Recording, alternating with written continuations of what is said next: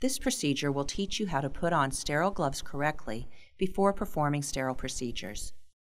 Perform a surgical hand scrub before putting on sterile gloves.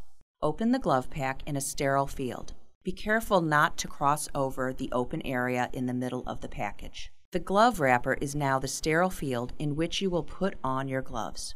The 1-inch area around the perimeter of the glove wrapper is considered not sterile. Glove your dominant hand first.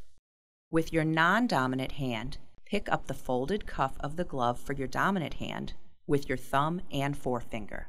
The inside of the glove will be against your skin and is not sterile. Be careful not to cross over the other sterile glove. To prevent contamination of the glove, lift the glove up and away from the sterile package. Holding your hands up and away from your body, slide your dominant hand into the glove. Leave the cuff folded.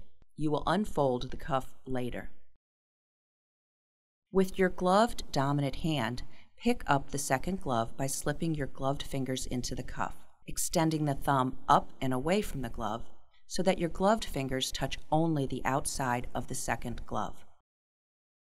Sterile surfaces must only touch other sterile surfaces.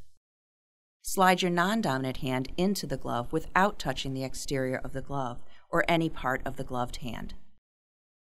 Holding your hands away from your body, unroll the cuff by gently pulling up and out with your fingers inside the cuff.